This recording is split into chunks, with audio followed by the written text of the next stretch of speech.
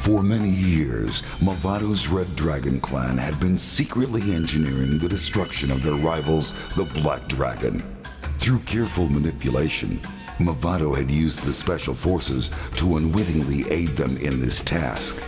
In return for eliminating Kenshi for the Deadly Alliance, Mavado was finally granted his battle with the last known member of the Black Dragon, Kano.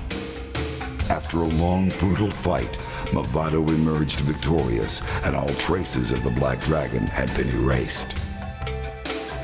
Impressed with the fighting skill and discipline of Mavado, as well as other members of his clan, Quan Chi realized the potential the Red Dragon held for staging the eventual invasion of Earthrealm. In return for their continued assistance, he offered crucial information about a new threat to Mavado's Red Dragon clan, the Lin Kuei.